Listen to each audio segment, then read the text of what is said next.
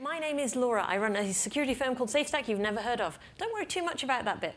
Today, my job is to further my career by speaking at a conference. Isn't that good? My career ambition is by the time I'm 40, I want to have given everything that's in my head to other people.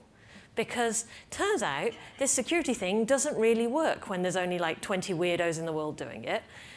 We have to try and convert all of you, like some kind of strange religion, into making your life more difficult and doing more to earn the same salary. Is everyone on board? Good, fantastic. So help me with my life goals today and listen carefully. Now, I'm not just a consultant. I also make tea. And I wrote a book. Well, I wrote a book with friends. Always do it with friends. It's very lonely on your own. My mom is very proud. Please don't buy the book necessarily because I wrote it. I also built a product. Now, security companies are very rarely stupid enough to go and go, you know what would be fun? I'll build software as well as doing consultancy. This is a terrible idea. But between these two things, it means that all of the advice, all of the guidance, all of the random disconnected thoughts that appear in this talk today come from places where I've actually been knee-deep in somebody else's code, where we have tried and struggled and figured out these solutions ourselves. Now, things you should know, we're not perfect at all. We are 10 weirdos based in Auckland, New Zealand, who write code, and because we're relatively poor, our Kanban board is a window with some post-it notes on it. And occasionally they fall down because they're really cheap post-it notes. That's our world. We're Python developers, but don't judge us. I know you all speak .NET, and it seems like a very fun language. I live and breathe security in software. That's probably, I feel like I just kind of confessed to a really terrible life choice. But how many of you have ever written software? Please raise your hand, because if not, you're at the wrong conference. Good, fantastic. How many of you are super awesomely proud of everything you've ever written? Those two people, awesome. There's always someone in the room, I'm rocking this. How many of you have written code and put it on the internet that you know probably has issues? Yeah? Awesome, absolutely. Me too. Now, this is a dream state, right? This world we're living in now, where it's all rainbows and kittens, and all of this code is working perfectly well in this utopian state, and the hacking thing only happens to other people. That's kind of what I've heard, especially in this hemisphere. But the truth is that's not what's going on. What's going on is there is an increasing number of people attacking and exploiting the applications we're building today, not because we're stupid. Not because we're malicious, not because we missed some kind of magic one step, but because security is really freaking hard. What we're saying is that you've got to protect every single person, every part of every system in your organization from bad people, from an undisclosed army of bad people that may or may not include a nation state, and you have to do this continually for the rest of your existence. Does this sound fun? Not really, because that's not why we became developers. We became developers because we wanted to build an awesome thing and see it work. And then we decided, you know what would be fun? It's kind of cool. We wrote this software thing, and it took us a few months. Let's do it faster. Let's do it 10 times a day. Let's do it as continually as we humanly can. How many of you have caught DevOps? There is a cure, I have been told. It's a cream. Just apply daily. So we'll do it faster now. Wonderful. So security, which was already hard and already expensive and already took a lot of time, we're now going to try and do that continuously too. Fantastic. Let's build the dream. But that's the thing, right? I'm a bit tongue-in-cheek. You will note from already meeting me for these first few minutes, we're going to be friends, by the way, that I don't take security too seriously. It's a very big, very serious problem. But do you know what happens when security people take security really, really seriously? We all go and raise cows somewhere in like Northland in New Zealand. We go and open some kind of honey restaurant because you would go mad.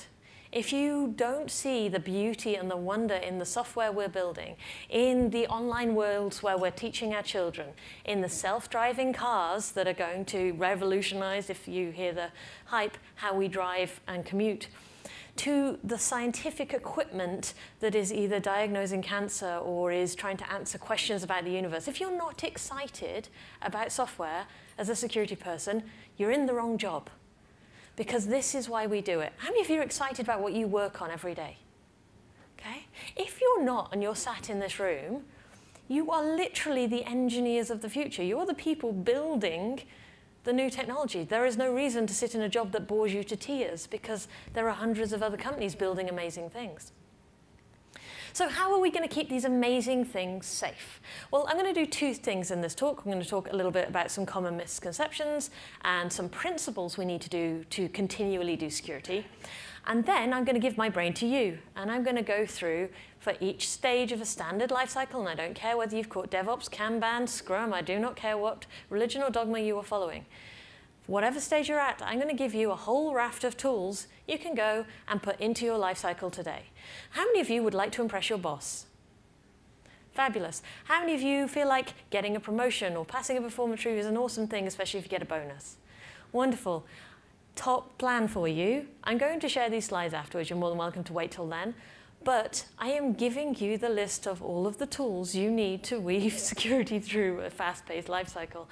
There are probably only 12 companies in this hemisphere doing this right now. So, top tip.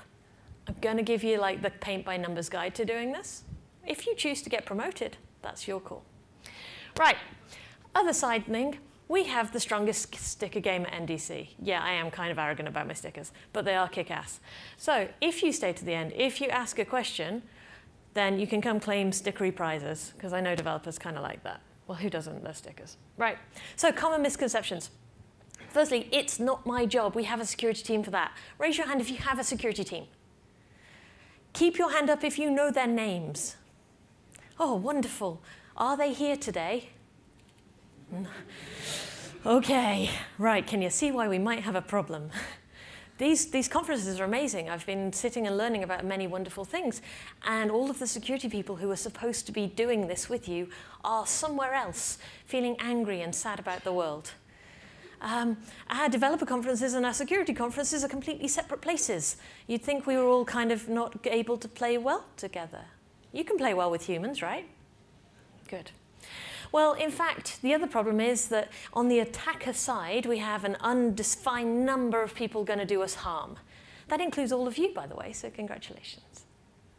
Now, there's only a finite number of people defending, and that's called asymmetry. And wherever there's asymmetry, we have a problem. If you've got less people defending than we do attacking, you're always going to lose. Which means, as of today, congratulations, I've just kind of waved my LinkedIn wand upon you, and you can now say security professional on your LinkedIn profile. You should see the fun spam you're going to get. Next up, border devices will save us. How many of you have a web application firewall that is going to save you from the end of the internet? Yeah, some of you do. I know you do, because the vendors have been at you. I've seen the T-shirts and the swag around. Border devices do have an important role. I'm not here to talk about them today. What I'm here to talk about is the code you build, because regardless of what vendor device you put in front of it, it's still going to be vulnerable. That's just how the internet works. So please don't go, well, you know, I bought a web application firewall and therefore I don't need to care. Yeah, sorry, you do. It's impossible, so why try? Thankfully, this is a room of engineers, and you lot literally thrive off somebody saying, you can't do that. That's impossible. How many of you would then go, yeah, let me prove that to you? Yeah? Any of you been that jerk at 2 a.m. who's gone, yeah, I'll show you. I'm not going to sleep for 3 days, but I'm going to show you. Yeah? It is a really hard problem. For as long as there's been humans, we've been jerks to each other. If you had a shiny pebble and I didn't have a shiny pebble, I'm going to hit you with sticks until I get your shiny pebble.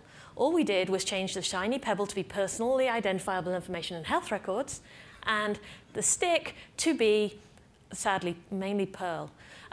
But it's always been a hard problem. It's in your nature, it's in my nature, so we kind of have to do something about this. We've always done it this way, and it's never been hacked. How many of you think you've never been hacked? It takes on average 287 days to go from being hacked to knowing you've been hacked. So even if you think you've never been hacked, chances are that you just don't know it yet. And do you know, fun fact, do you know like those ants where the little plant drops on their head and they grow a plant out their head and then eventually have a painful, cruciating death? Yeah.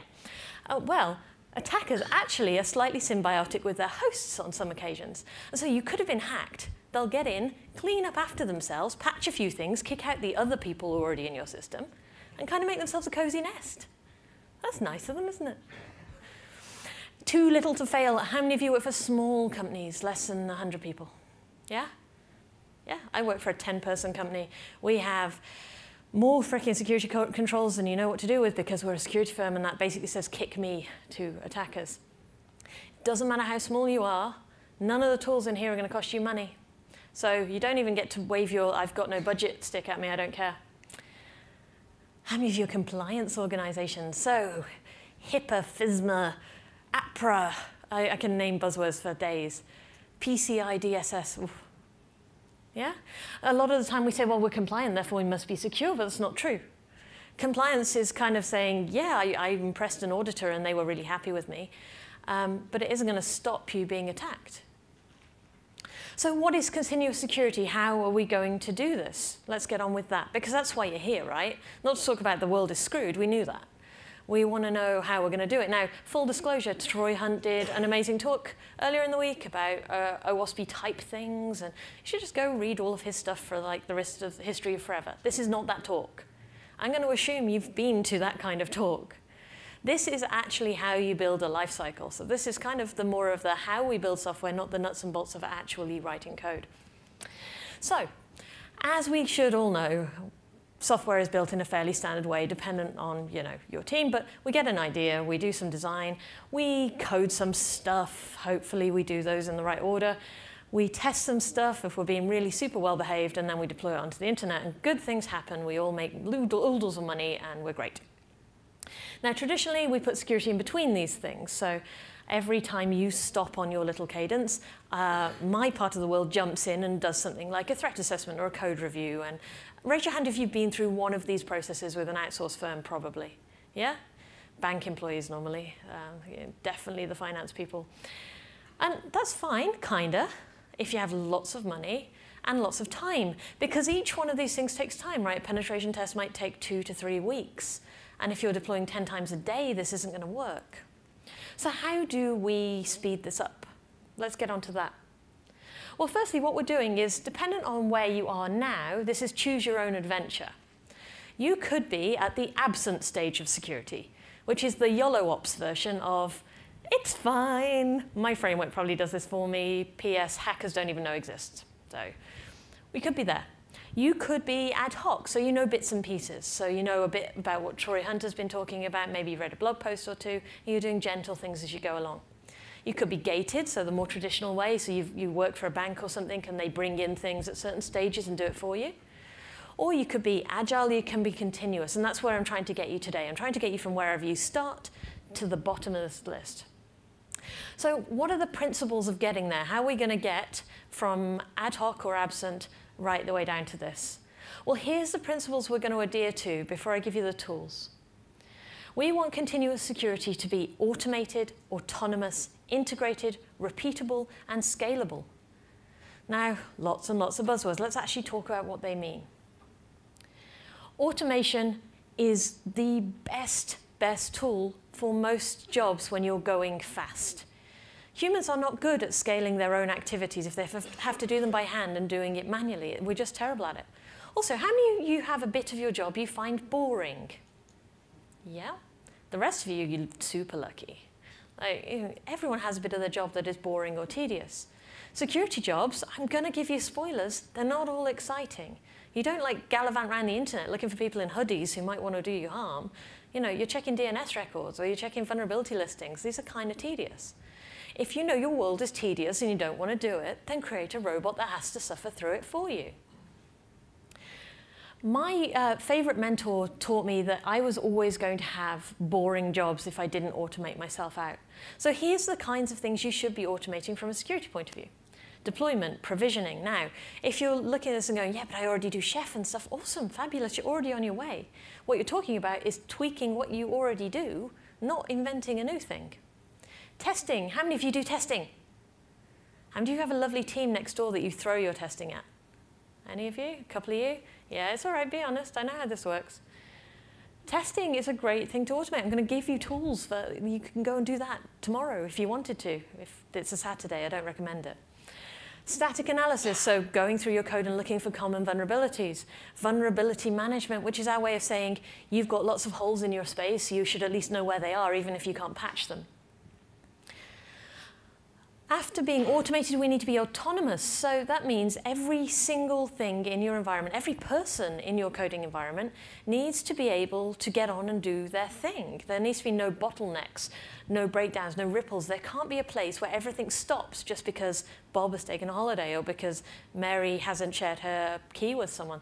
It doesn't matter who you are or how long you've been there. You should be autonomous. How many of you have the word principal, senior, or some kind of management-y role?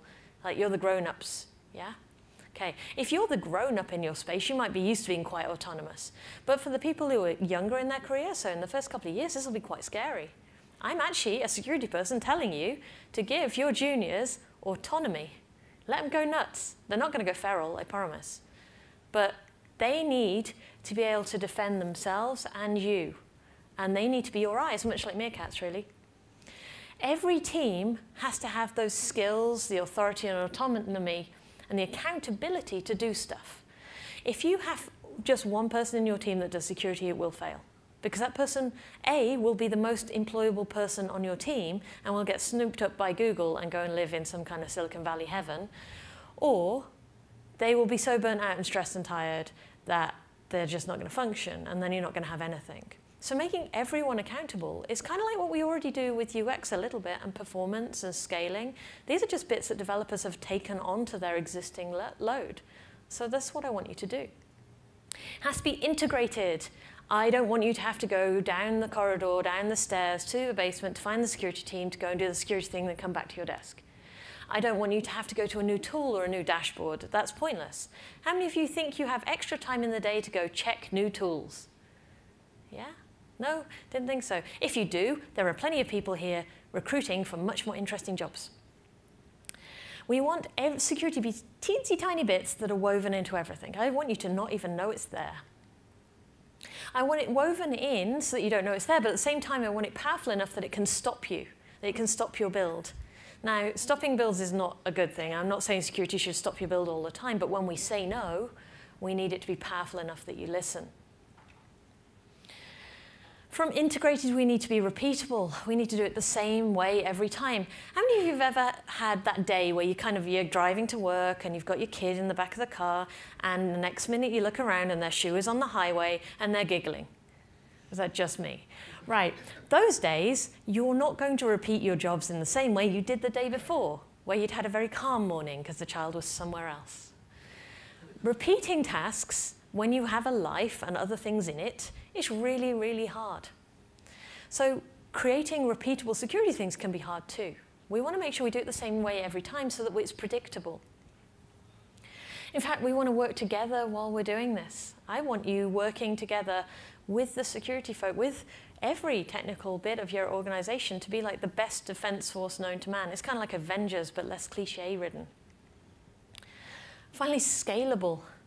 Like I said earlier, we've got an asymmetric problem. There aren't enough security people. Now, if you want numbers on that, in New Zealand right now, there are 162 security professionals, according to our last census. 162. Of that, 35 are penetration testers. Now, if any of you work for CBA, you should be giggling slightly at this point, because I'm fairly certain you employ more penetration testers, or almost as many penetration testers, in your company as we do in our country. So, give you some scale. We can't just throw more people at it. You can't hire for these roles. It takes on average 8 months to fill a qualified security role, and you will keep your staff member less than 2 years. And that's depressing. So what we need to do is we need to take it from being some kind of crazy special where we've got a guru and a cape and a hat, and we need to turn it into every day. I'm about to tell you how to make it as boring and repeatable as possible so you never have to do it again. But that could be a good thing because you want to focus on building that exciting technology we talked about. Now, if any of you are in environments where security is still in this blue sky kind of innovation space, please raise your hand. Any of you got that? Hi. Yeah, be very careful. Scaling out from blue sky innovation spaces, safe little laboratories is really hard because the world works differently there and nothing scales out into the complex mess of legacy code and systems and irritating personality types that is the rest of your organization. So, are you ready to do the how-to? Yeah? Let's get going. What time are we on? We're doing well. We're doing okay. Let's start with design. Your code has to come from somewhere. I don't care about the process before where the business analysts and the marketers did their thing, you know, whatever. I'm going to give you tools that are for developers, for engineers. So we're going to start off with security personas. So if any of you have ever done behavior-driven development, which is kind of like the hugs and love part of UX, where we define our people and what they would look like and how they would interact with our systems, that's this, but kind of from a security perspective. So this is the idea that you can create a persona or a fake character that wants to do you harm. Now, how many of you have ever planned a bank robbery? Right, okay, well, first bit of homework.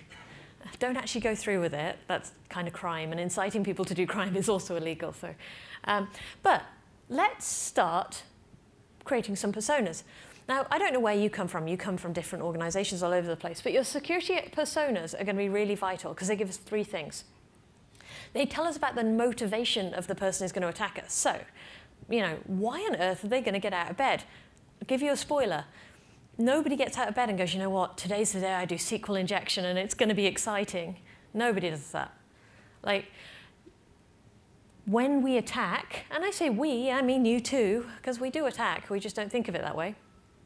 When we attack, we do it for a reason. I'll come back to that. We look at the resources of our persona. So are they rich? Are they poor? Do they have lots of tech stuff? Or are they just largely throwing it together from sticky back plastic and a little bit of blue tack? Do they have access to things like buildings and resources? And do they have skill, finally? So how many of you have ever coded via Stack Overflow?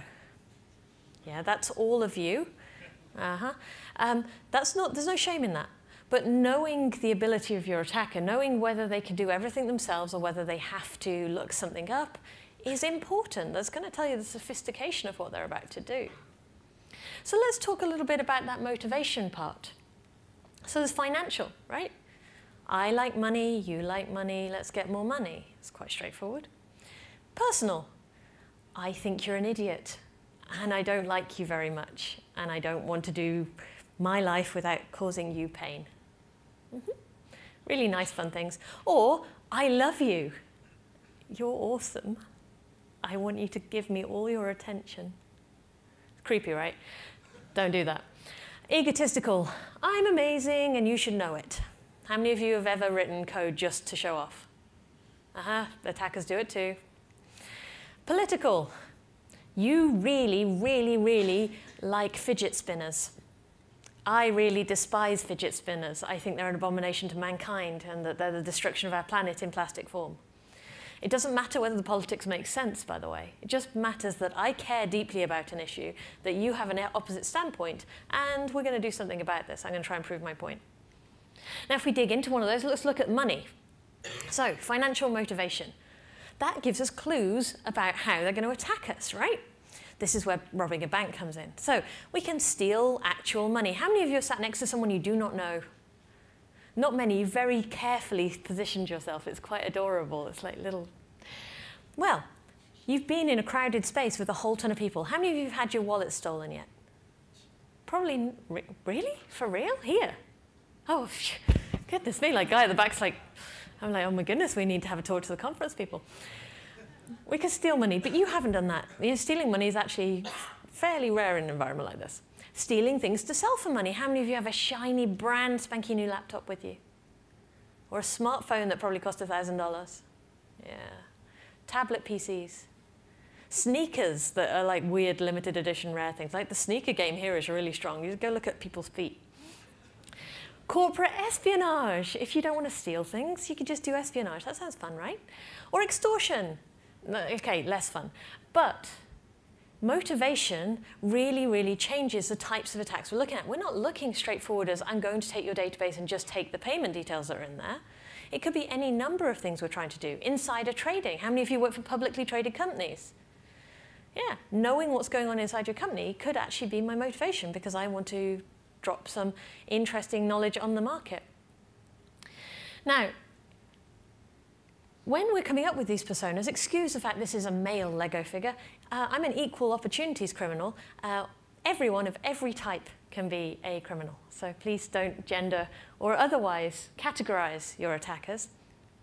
But you give them a name, you give them a narrative, you give them motivation and objectives, you give them a skill level, and you give them resources. And once you've got all that, you write attack plans for them. So this becomes a really useful tool. You can use this to look at your architectures and go, well, what would these people do? What are they going to try and achieve? Why does this meet with their motivations? And it gives you a little framework to think about it in. If you work with UX designers, you can also work with them to make sure that users are shepherded towards secure behaviors to start with, rather than at the end. They can also drive your testing. Linking back to our bank robbery, my favorite usage of them is linking with threat assessment. So threat assessment is the idea that we look at our architecture, whether that's drawn on a piece of paper on a whiteboard or it's some god-awful PDF diagram of clouds. Doesn't matter which scale you're on. But we can look at it in a consistent way and look for common threats. Now this is Stride, which is a Microsoft threat modeling system. But there are many others out there. It's free of charge. You can go and find the documents and the tools and things for it. It gives us a way of looking at things like spoofing and tampering, so pretending to be someone else, messing with data. Repudiation, which is the ability to trace an activity to someone else in your system. Information disclosure, denial of service, and escalation of privilege in a structured way. Now, don't forget, it's not as simple as you think. Denial of service, for example, is my favorite one. Denial of service, we're used to thinking, you know, the Internet of Things is attacking us all at once, and so we fall over because too much demand, right? Did you know there's 2 other categories of denial of service that nobody ever talks about? There's cascading failure denial of service, which links very closely to a lot of the resilience talks that have been here at NDC, where when a component you're using fails, and a cascading failure then happens throughout your architecture. And then the third type is a developer-driven denial of service, which is my tongue-in-cheek name for when we write crap code, it makes it through to a production environment, and we kill it. How many of you have ever denied service to your own application through bad code? Rest of you, good luck, your time is coming. So security personas and threat modeling give us tools to understand who's going to attack us and why, and how they're going to do it. Now, if we're armed with that, we can start planning the controls and putting it into our design. Now, let's talk about the design part. Now, I will update the previous slide. I'm skipping over the ones with links on, in that case, because the link is broken. So I'm going to send you a new version when I link the slides out. So let's talk about the code. We've got our design. We've got our security personas that are fed into stories. We've got our threat assessment, which has given us extra thought for when we're padding out or grooming our requirements. So how do we turn this into code? There's 3 things I want to talk about very briefly. I want to talk about peer review, linters, static analysis. Now, how many of you peer review code? Yep, okay. So the general rules of peer review apply for security as well as your stuff. So giant peer reviews of giant changes to code should just be sent to the C, and the developer in charge should be told to just do it again, but do it smaller. You know, the more code you're trying to review, the more likely you are to not spot any of the issues in it. Same with security. Now, if you're looking for some structure on how to do security code review, because that's hard, then I suggest you check this lot out, the also Open Web Application Security Project, Application Security Verification Standard. There is a link in the notes. Now that is a documented almost book of how to validate security in your own software. It's written for developers specifically. The newest version came out just late last year, and it's actively maintained, so you can download that and you can get going. And this should be done every story, every sprint, every developer, every single time.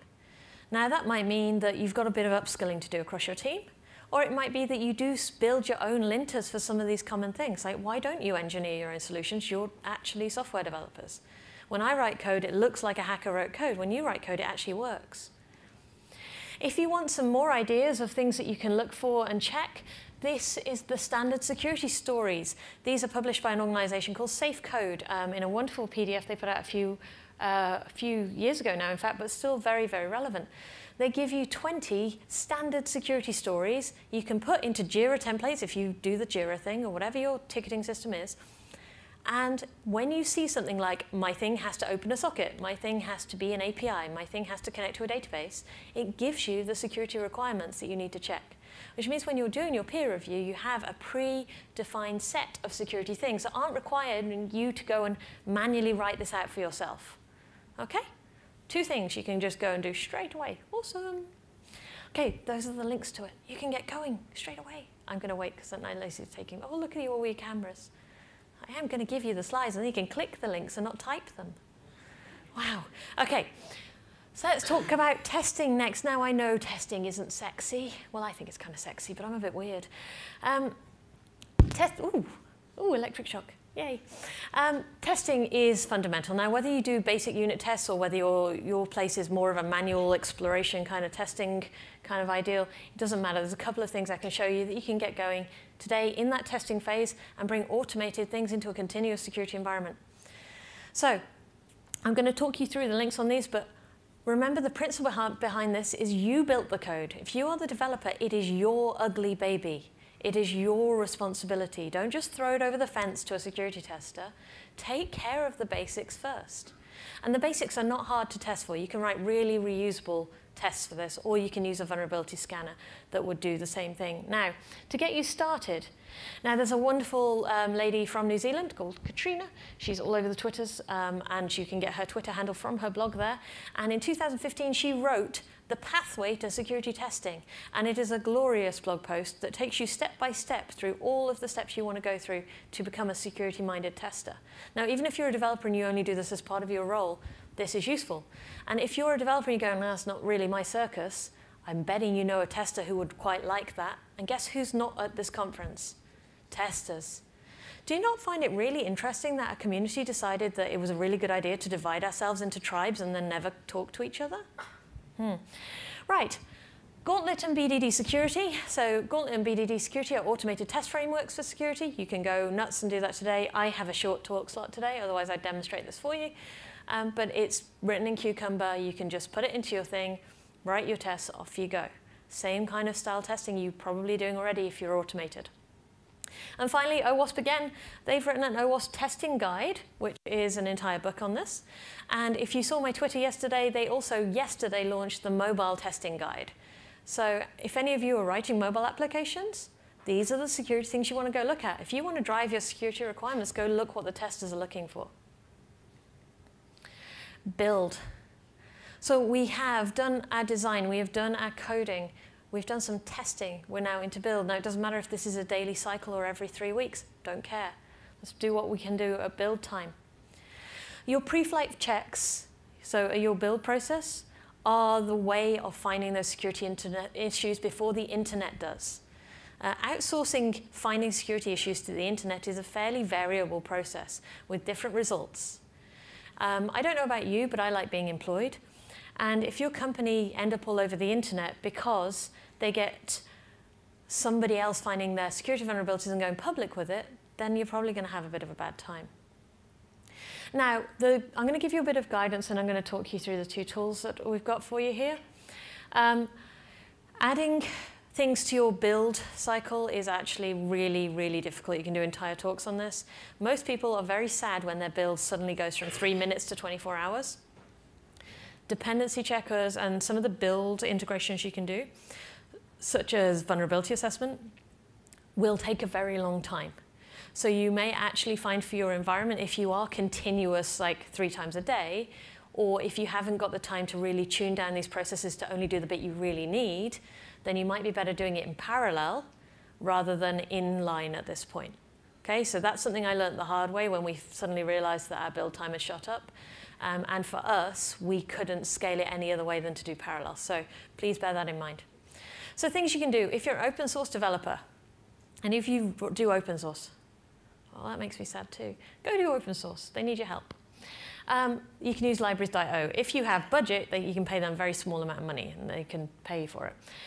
Or OWASP Dependency Checker is another one. OWASP Dependency Checker and libraries.io do the same thing. They're checking all of your libraries and frameworks for pre-existing vulnerabilities in code. So if you're using an outdated version of X, Y, or Z library, then it's going to tell you, how many of you actively go and check that already?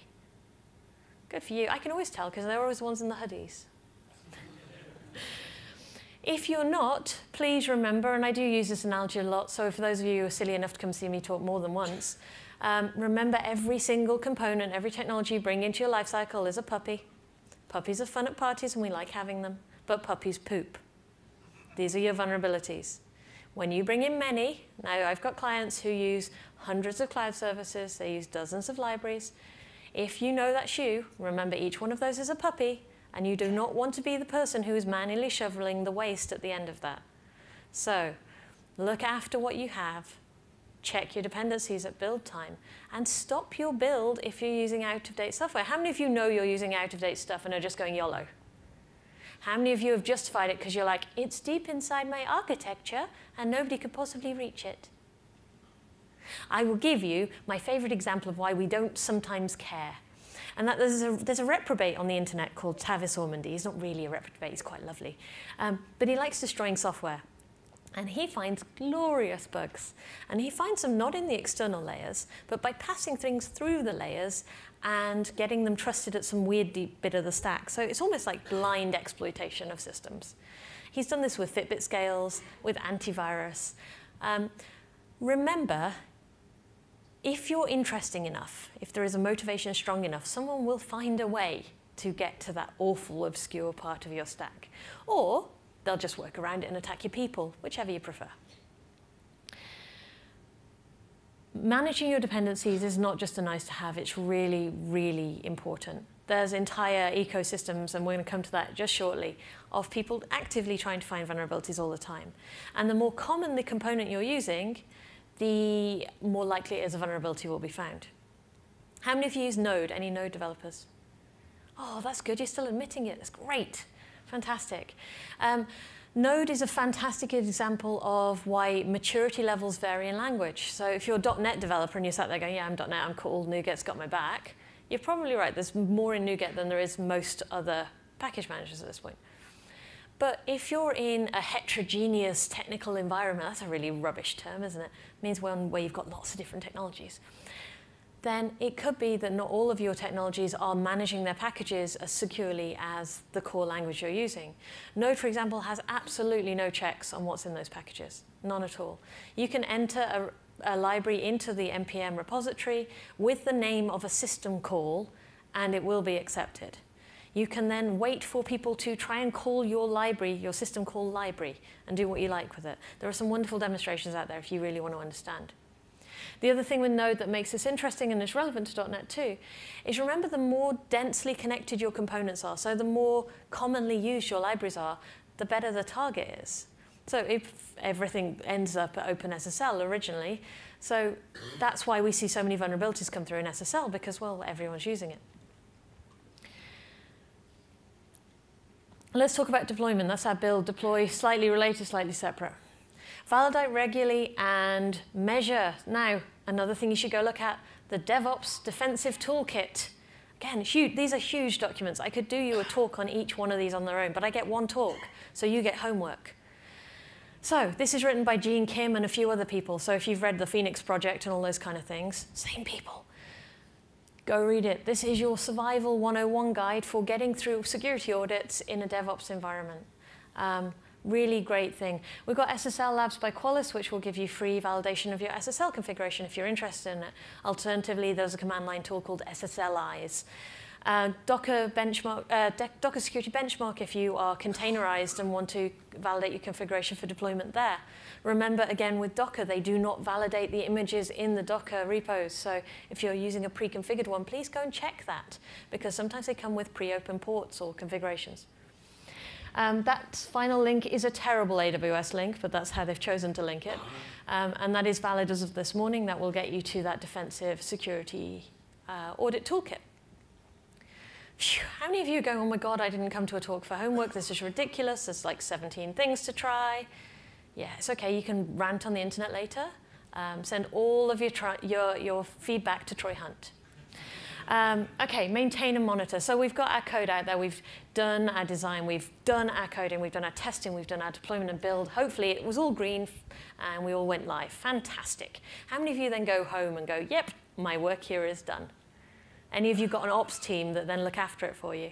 Like the code babysitters? Reality check, those days are coming to an end. If they're not for you yet, they will. It's increasingly becoming the case that you will have to maintain and look after your code until it dies a fiery death on a server. So bear that in mind. You need to know bits about incident response, about monitoring, about responsible disclosure. Because it turns out while your ops teams are fantastic, they're not here either. They don't know how your code works, or what a microservice architecture is, or what sharding is. They have no freaking clue about any of this stuff you're about to foist into their environment. They know how to look for common patterns and to set alerts and that kind of thing, and they're fantastic. They're very good at the infrastructure layer and the installed application layer, but for your stuff, the best people to defend the code you wrote is you. Now, what happens when your company gets the, dear company name email? I found a copy of your database on the internet. Do you like Bitcoin? I like Bitcoin. Now, I don't know about you. Have any of you received an email like this? We've had 27 of them in the last 3 months. I know that because we have a managed program for it. There are people who make their entire living and their entire career off doing this. And that's great. We want a world where we're finding vulnerabilities and aggressively fixing them. That's a good thing. But if you're not prepared for this, then it gets really scary really quickly. How many of you have a plan for what you would do? Any of you using bug bounty programs? So that's the easiest way. If you have budget, we'll spend. Go talk to BugCrowd or HackerOne or whatever. They'll take care of your problems and send you probably a t-shirt. But for the rest of us, we have to do it the gloriously old-fashioned way, which starts with reading an ISO standard. There are some really wonderful resources out there about doing this, but the key thing is, if you're going to get an email like this, you need to have templated out your responses. You need to know who you've got to tell in your company. How many of you think your boss would freak out if you received an email like this and then you told them? If you don't think that's going to happen, please go try it when you get back, just for science. I do like science. It's really terrifying to get an email like this. What does this actually look like? There's a word for this in criminal law.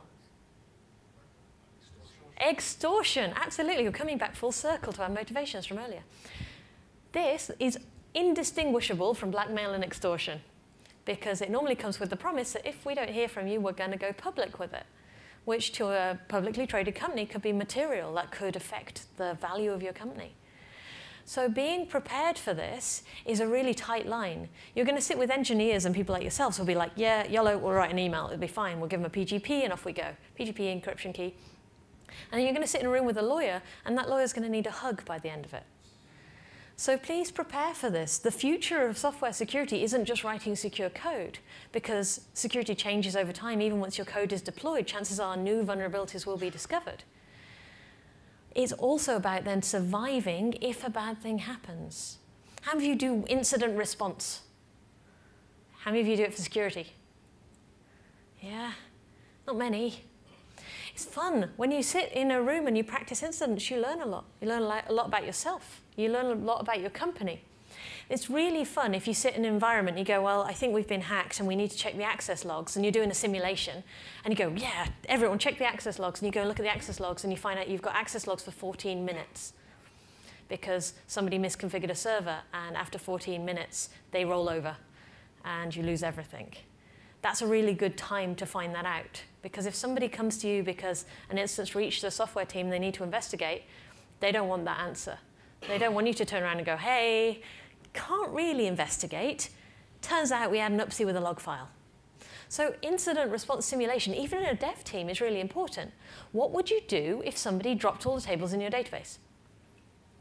Easy, restore from backup, because you all have backups, right? Yes.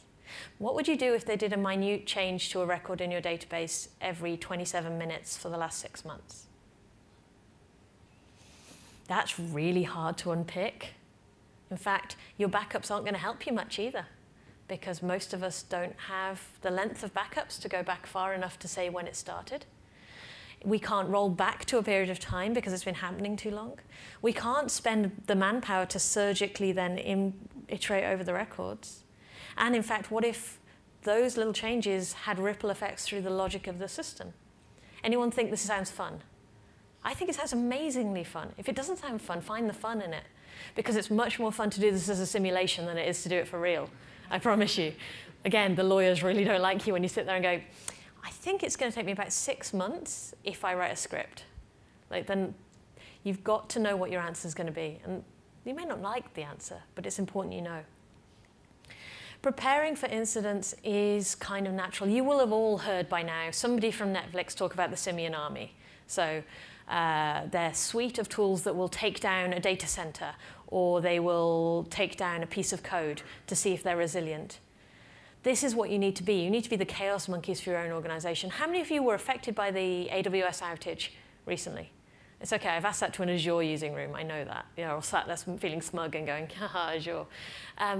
If you were affected, we were affected, you start to get a very, very good feeling of how vulnerable you are to security incidents happening in other people's companies. If somebody is denial of service and you're coupled to them in some way, then you're going to want to care about that. Now, there was a wonderful talk at Code Mania in 2015 by a guy called Josh Robb. He talked about coupling and connaissance in software. If you haven't checked it out, you should.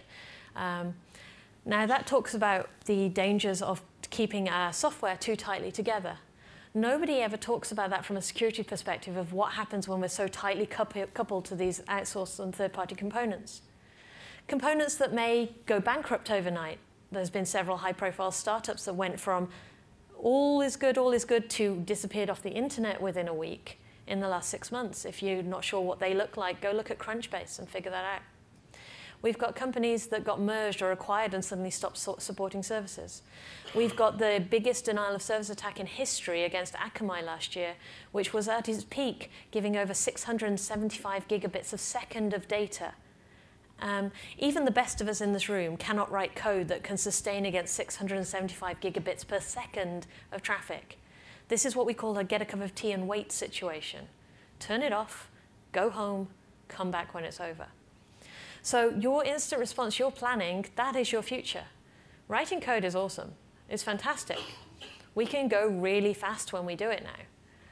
But to do that safely, to do that securely, means tweaking and introducing a lot of extra things into your life cycles that aren't already there. It means freeing up yourself to think like a bad person. Think about who's going to do you harm and why they'd want to do it. You know, the biggest risk to your organization remains you, the insiders within it. I'd love for you to go back to your world. Now, don't do this publicly and certainly don't tell your boss, but go and figure out all of the ways you'd defraud your company. How would you do harm to it right now? Because if you can't figure that out, if you can't figure out with your access right now how your software would fail, it doesn't matter then. Nothing else will win. So the tricks of continuous security, we want it to be scalable, we want it to be autonomous, we want it to have things integrated through. I've given you all the principles you need. I've given you a whole raft of tools you can go and try. Now the trick to this is you don't need to try all of them. If you do just a few things, you're doing way better than everyone else out there. I did a talk earlier in the week, and you can catch the video, and I gave you the 4 things that small companies, startups would do. Now, if you're doing those 4 things and these things, you're pretty much golden. Those 4 things were managing your passwords and accounts, principle of least privilege, or application whitelisting. Not the same thing if anyone sat there going, they're not the same thing. No, they're not, but they're joined. Updating your applications, updating your operating system. If you're doing those, plus the stuff in here, you've got the most modern security approach on the planet. And if you're sat there going, yeah, but that sounds really rubbish and there's still more work to do and it's not perfect, then here's my challenge to you. The world of continuous security, the world of security for software developers is not going to be written by people like me. It's going to be written by people like you who are engineers, who can figure out how to bring this into your world and share it and scale it with tooling or approaches. So please take everything that I've given you today, go run with it, and in 6 months' time, come back to me and tell me what you did and how you changed it and why it's better than when I told you. What didn't work that I told you. If you have any questions, you are more than welcome to ask them. I do have stickers. It's not a bribe, but you know, it does make things a little bit more interesting. If not, it's been genuinely lovely to talk to you today, and I'll be doing Ask Me Anything this afternoon. You can come check that out. Or if you're coming to PubConf, I will be talking about the Nihilist's Guide to Cyber, which is a slightly different approach to security. Any questions? Where can we find the slides? You can find me on the Twitters. That's the easiest way to do it, and I'll do it today. Now, if you are finding me on the Twitters, and I get fed up of giving this brief, but I have to, lady_nerd. The other lady nerd without the underscore is not me, and she doesn't do security or care about computers, and she doesn't want to be your friend.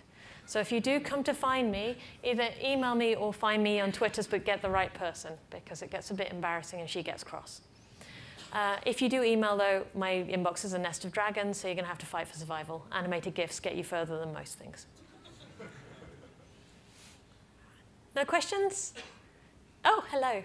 So there is a tool in OS which called proxy. Yeah. Does that tool kind of help in this sort of Yeah. continuous security pipeline?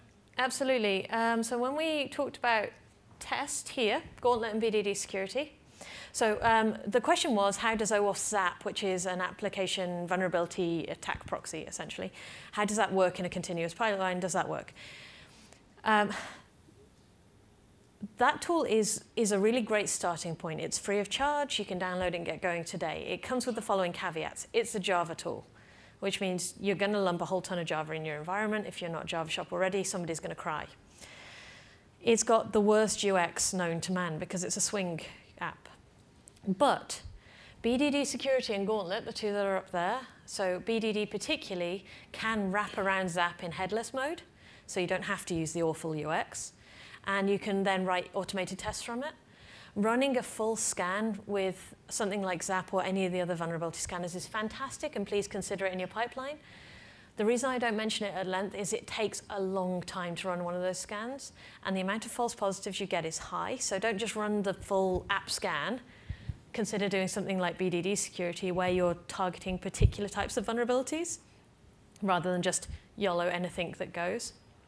Or do the once-off scan on a local environment first. Any other questions?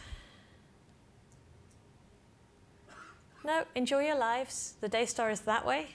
Bye.